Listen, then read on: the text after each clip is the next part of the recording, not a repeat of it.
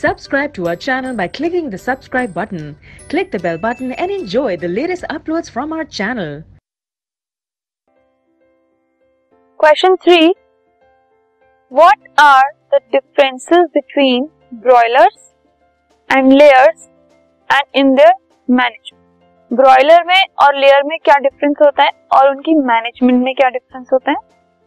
तो जो लेयर्स होते हैं उनको एग प्रोडक्शन के लिए रेज किया जाता है.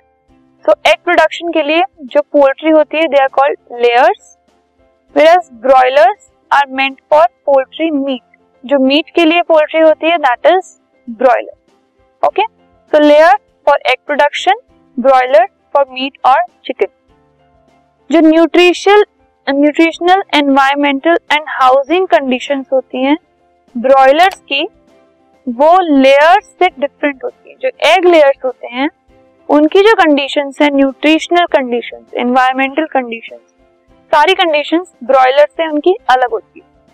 जो एक ब्रॉयलर चिकन होता है उसको विटामिन रिच सप्लीमेंट्स दिए जाते हैं ताकि उसका जो स्किन है, उसकी जो मीट है वो बहुत ही ज्यादा अच्छी निकले.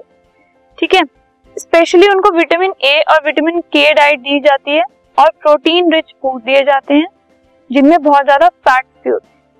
ठीक है, they require extra care and maintenance to increase their survival rate as compare to egg layers. जो एग लेयर्स होते हैं उनके कंपैरिजन में ब्रॉयलर्स का ज्यादा ख्याल रखा जाता है क्योंकि उनके जो मीट है उनकी ज्यादा डिमांड है एंड उनके लिए उनका प्रॉपर डाइट लेना बहुत जरूरी है. जो एग लेइंग जो चिकन होते हैं, जो पोल्ट्री होते हैं, उनको ज्यादा न्यूट्रिशनल डाइट की जरूरत नहीं है. वो नॉर्मल डाइट पे भी एग्स को ले कर देंगे.